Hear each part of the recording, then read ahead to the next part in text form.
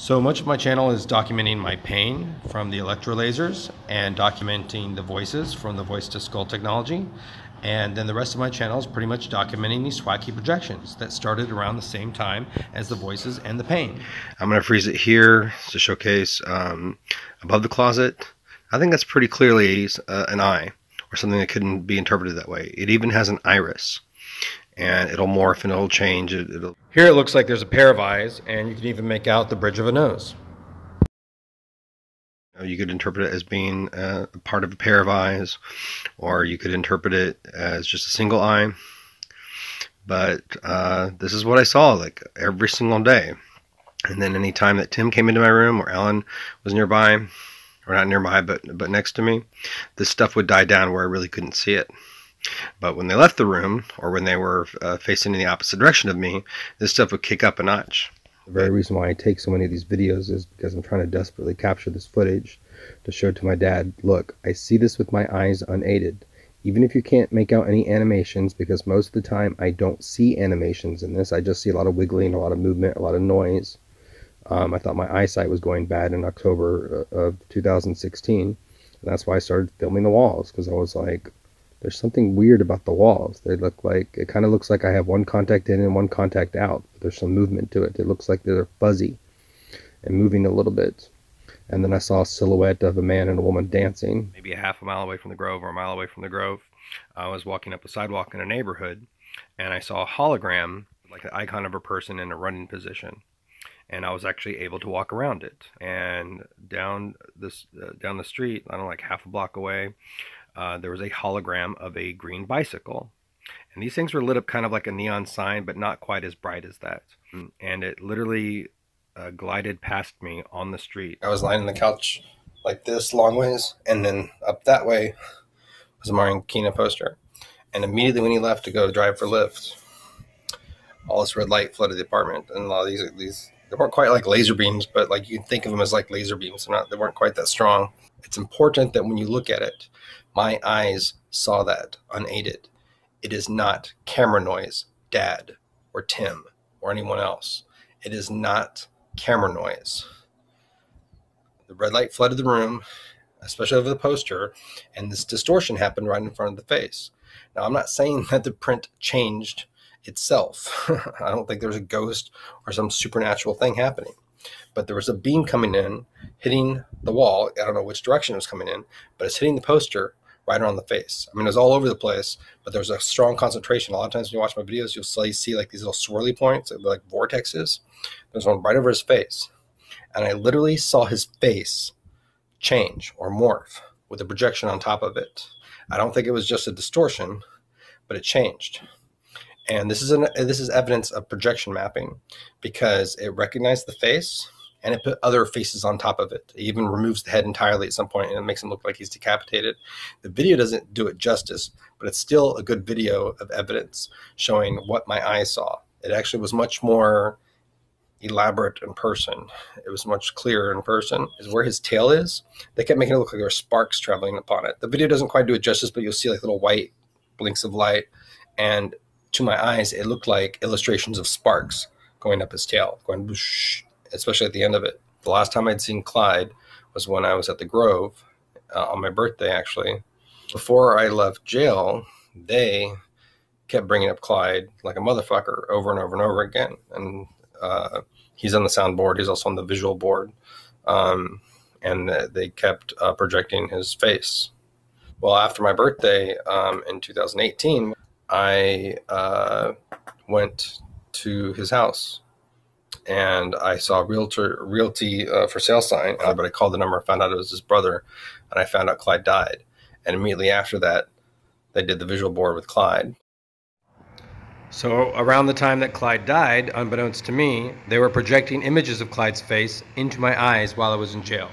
Once again, I don't have the power of premonition. Also, when I was at the Manor House, they put projections on the wall, even in the middle of the day.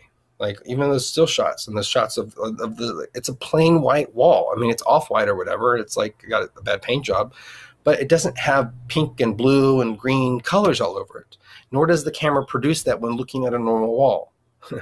Like, do you see that here on this wall? No, they're not doing it crazy. It's not like the photo that I'll put right here. It's not like that. I'm going to focus in here on one area of the wall in which I interpreted sort of like a creature, and maybe you interpret it differently or not, or as nothing at all. There's the eyes, and there's the beak.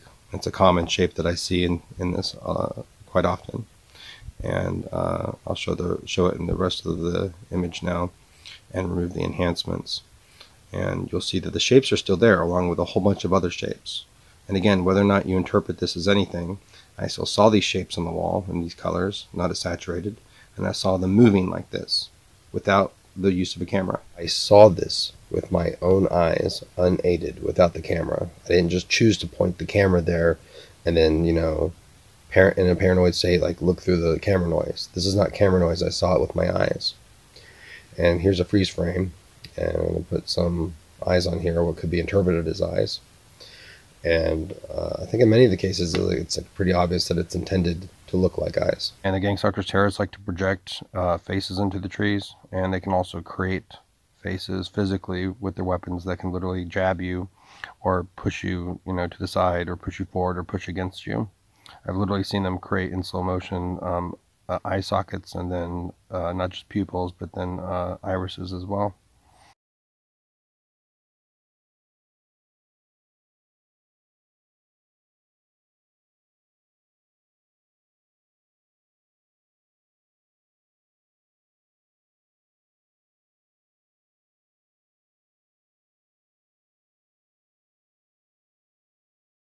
This is actually a stop sign right there, and I kept seeing it rapidly flash and change different shapes. I also saw that house there on the hill. I would see it rapidly change colors, similar to what it looks like now. This is slowed down a little bit, but in slow motion you can see how it puts things that could be interpreted as faces. Those eyes, when this Twack, when it intersects anything that's brighter than it, or that can show the pattern against it, it makes it look like there's faces on it. So, and it captures the attention, it kind of confuses you, and it allows you to waste your time because you're just sitting there staring at it in awe or confusion. You'll see here that the stop sign continuously looks like it has a pair of eyes or a single eye on it, or what could be interpreted that way. Even my channel icon, looks like there's a face in the stop sign. And I'm going to show how you could interpret it with having, eyes in it, and how they can confuse people and catch someone's attention and waste their time and scare them or freak them out or just confuse them.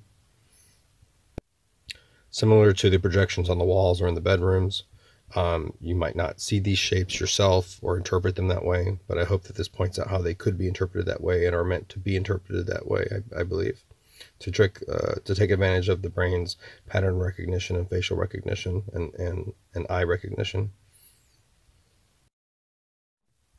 Not only can they project images into the foliage, just like they can into bedrooms and onto walls, make eyes. So if there's a hole already in the tree somewhere, or a hollowed out point, I've literally seen another one appear to the left or to the right of it to give the appearance of another eye, and for them to I've literally seen it in slow motion to where they were literally creating an eye.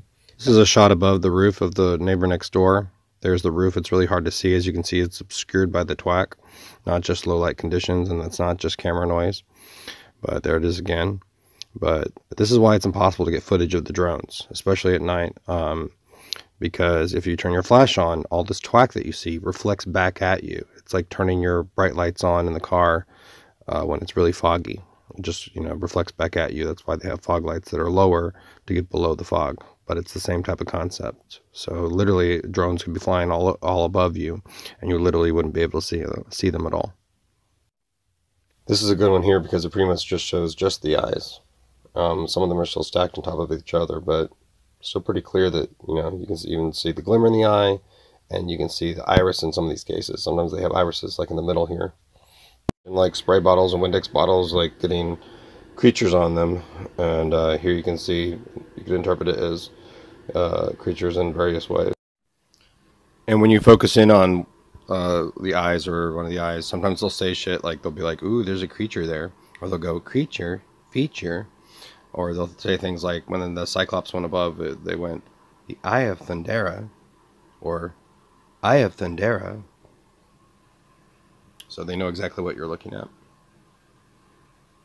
Because they I don't know if they use the electrolaser for that, but they can use it like an invisible pointer, and they can get you to focus in on a single thing. So here's in my bedroom. This is the wall above my closet. All this movement I saw with my eyes without the aid of a camera. I'm going to freeze it here and showcase this area right here. I think it's pretty clear that these could be interpreted as eyes. And again, it doesn't matter if you can't interpret them that way. I saw it with my eyes unaided. So if you look at the eyes, you could interpret this loosely as a mouth. Not so much when you look at the mouth directly, but if you focus on the eyes, then it's more likely for you to be able to see that as a mouth in your peripheral vision. So here's something I think is more clearly the eyes, or it could be interpreted as eyes. I'll even suggest like where some facial features are. I'll do it here too. There's even some color there. You can even make out the irises in them. In regards to the image on the left, they like to make references to Gremlins and Gizmo, because Gizmo was the nickname of Jason Barrientos, who had my stolen phone. Here I'm in the living room, doing some footage of a reflection to showcase what I often see in the mirror.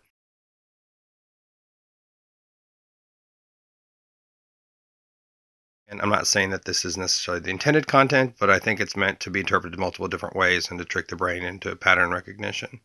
But I thought this one was pretty clear how it could be interpreted that way. And you'll see, like when I remove it, that this is actually where my eyes are, up here, and that's where my face is. My eyes definitely looks more cartoony than the other. And if you also look at my mouth, it looks like it's crooked, but I'm not twisting my mouth in any sort of way. I'm not doing a smirk or anything like that. Here I think it's very clear that there's some sort of anomaly happening between my eyes and the reflection, or between the camera lens and the reflection. My eyes appear to, get bigger. They appear to look illustrated. There's absolutely no filter on this. It's not enhanced in any sort of way. This is the original footage. Here it looks like one of my eyes is lower than the other. So in a second, my eyes are about to light up a little bit. And I've seen this do this on other people that I was talking to. They did this to Micah Swindle when he would hang out at the Grove with me sometimes. Sometimes his eyes would light up. I'm assuming he wasn't aware of it. Here I'm going to be putting my fingers and my hand between my eyes and the reflection. So you'll see that the projected imagery, the projected eyes, the projected twack still shows up over it. So here my hand is in front of both eyes, and you can literally see another pair of eyes projected onto my hand, or between the reflection and my hand. Here again, I'm just showing how the eyes still project in front of or on top of the reflection or my hand, and how you can interpret multiple eyes there, how they stack eyes on eyes on eyes.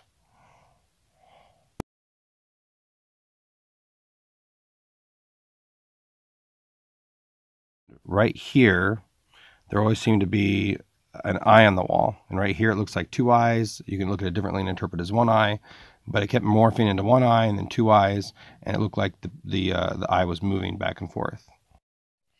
And as always, keep in mind, I saw this with my eyes unaided. I saw this with my naked eye.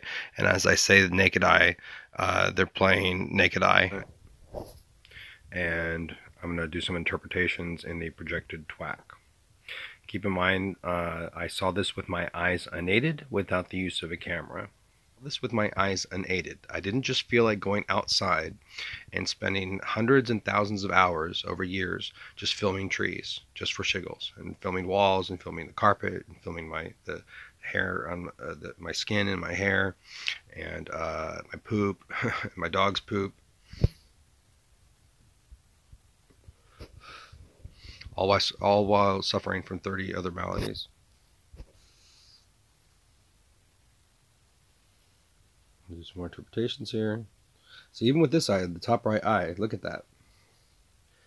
That has an iris. It has whites of the eyes, and it has a colored iris, and it has a pupil, and it even has a reflective sheen to it. So they like to play with things like that. And look at that. Like, that is very clearly, easily interpreted as an eye.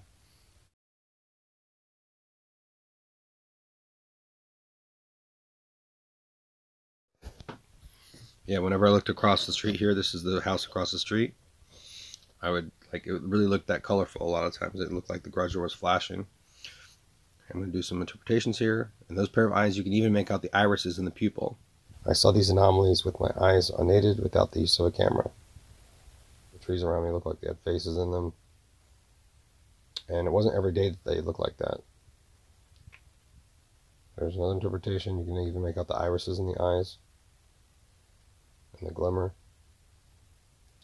But most nights it didn't look like this. 2 nights in a row. And then it would sort of like reset back to like normal, like almost normal.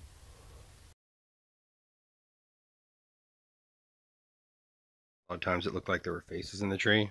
And I know that trees are like clouds. You can interpret multiple things in them. I'm going to do some interpretations here. But I saw the same patterns in the trees that I saw on the walls sometimes, or the same anomalies. Keep in mind, I saw this with my eyes unaided without the use of a camera. Zoom in and lighten it up a bit. This obviously looked like a face. I think that's pretty easy to see how that could be interpreted that way. They're also mentioning the thing to the right, and they're mentioning Teenage Mutant Ninja Turtles. It looks like something with a mask on, but I didn't circle that one. And this one as well. It looks kind of like a face. It looks like a face.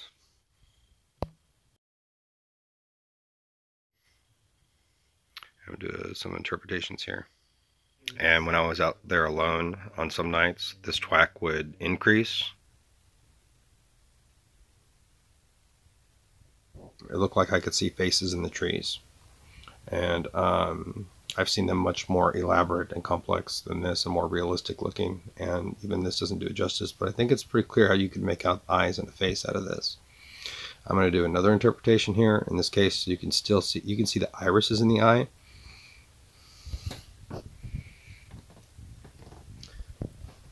Like there's another interpretation. Looks like, it's opening, the creature opening its mouth.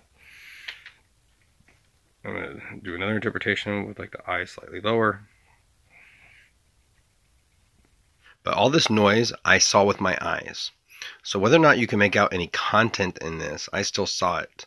And around the TV and around the table to the left of it, and I think there's a plant in the corner there, and the artwork.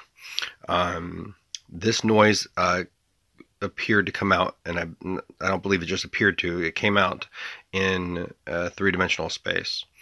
So they are holograms, or they appear to be like holograms.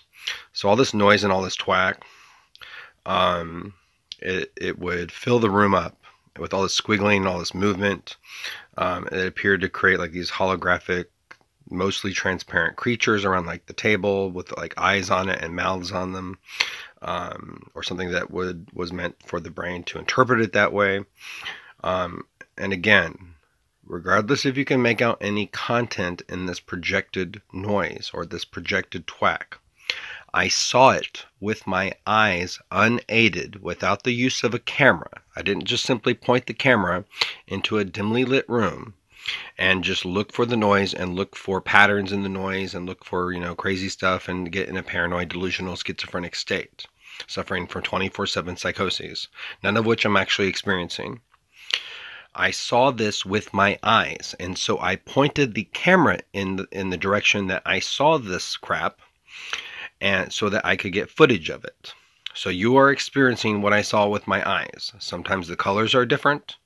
Sometimes it doesn't, it never really does it justice. So keep in mind that when I saw this, I was able to make out content that was clearer to the eye than it is to the camera.